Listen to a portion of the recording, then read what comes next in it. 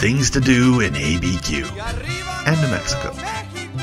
Catch the old ball game with the Albuquerque Isotopes. Albuquerque has a remarkably long history with the game of baseball. Starting with the Albuquerque Dukes, the AAA franchise was once the farm club for the mighty Los Angeles Dodgers.